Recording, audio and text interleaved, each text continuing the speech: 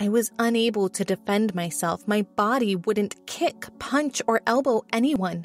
I didn't have a dagger. I didn't have my 9mm. I didn't have my AK. There was no Jesse. There was no Josh, and Jimmy had been gone too long. It was just my killer and me. Jesse went to open his car door to go kill the man who drugged his wife and was now touching his son.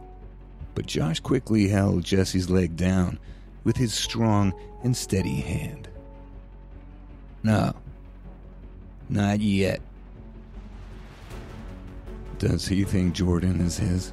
Jesse looked with confusion. I think Sandy lets him think that, maybe for their safety.